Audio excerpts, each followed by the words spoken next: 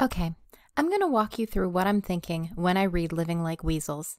As always, remember that everyone's interpretation is a little bit different. So I'm going to pick up on some things you may not have picked up on, and you might notice some things that I don't highlight here in the audio recording.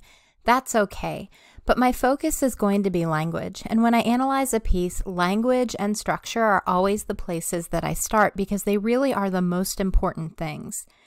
I'm going to look at this opening paragraph and notice how much language is really violent and instinctual. She talks about stalking and killing and dragging the carcasses. All of these things remind me of very visceral imagery. Obedient to instinct, biting, splitting the jugular.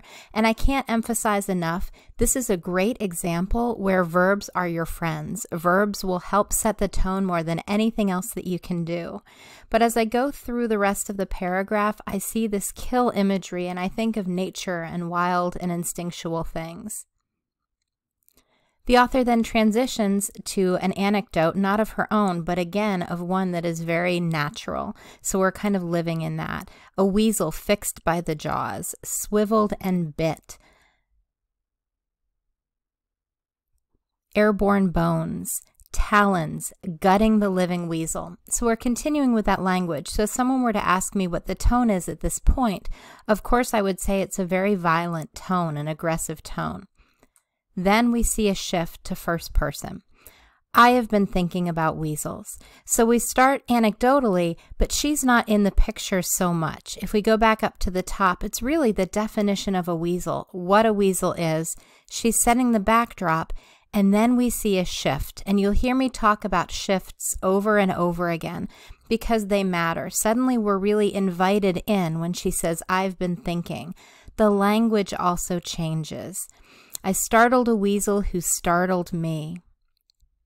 And then we go into a very peaceful and beautiful description of this farm and the area that she's living in, covering 2 acres, the nesting pair of wood ducks, the muskrat hole. Suddenly, nature doesn't seem so aggressive anymore. Instead, it's the landscape.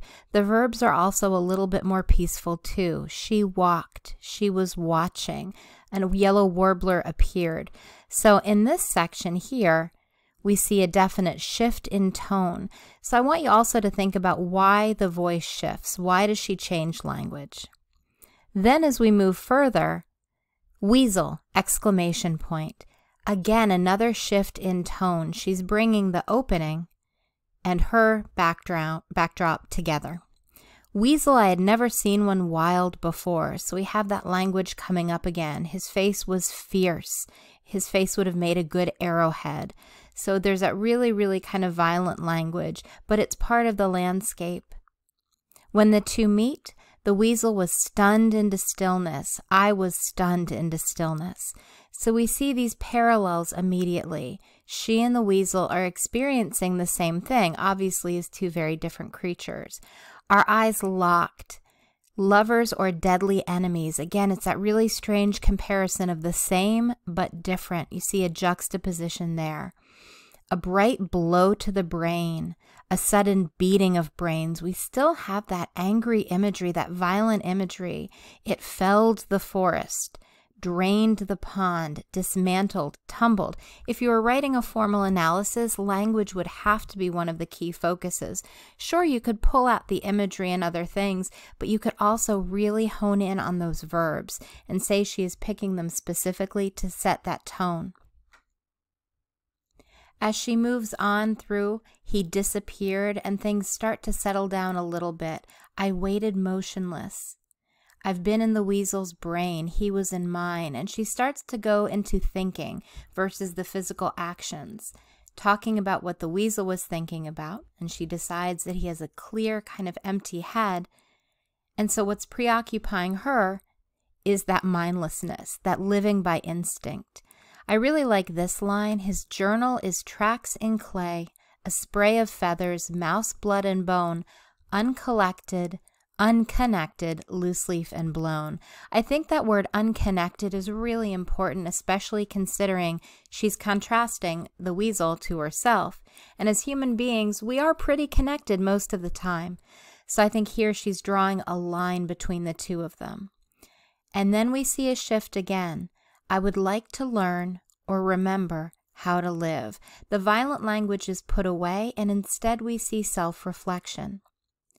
I come to Holland Pond not so much to learn how to live as frankly to forget about it.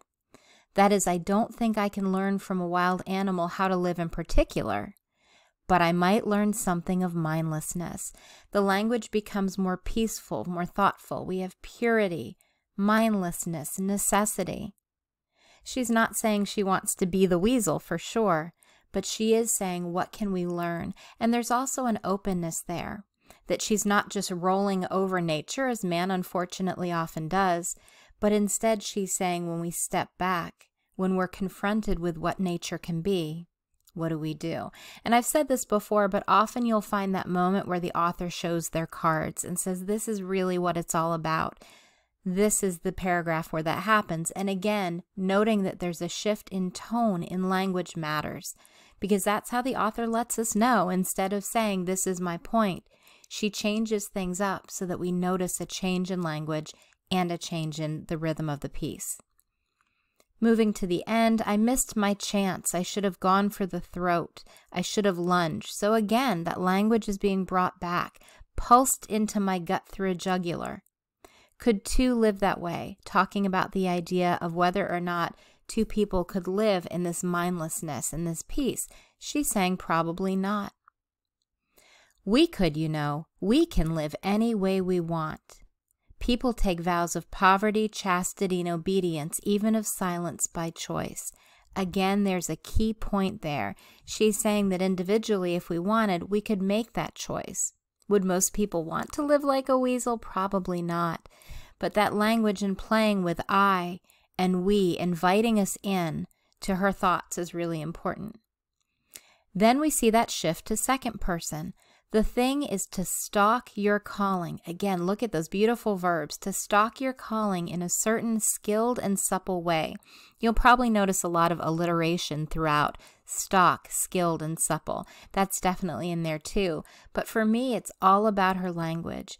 This is yielding, not fighting. And to me, that encompasses the entire essay. This idea that she sees this weasel, feels like they're going to fight, and then the weasel just turns because instinctually it's not going to fight a human being. It just keeps going on. But the encounter resonates with her. It stays with her. And again, most good authors at the end will have this lovely wrap-up. I think it would be well and proper and obedient and pure to grasp your one necessity and not let it go. Again, shifting from what she thinks to almost a call to action, what you should do. And I really like how she ends it. This last sentence really, really wraps up everything nicely. Seize it and let it seize you up aloft, even till your bones burn out and drop. Let your musky flesh fall off in shreds, and let your bones unhinge and scatter. Loosened over fields and woods, lightly, thoughtless from any height at all, from as high as eagles.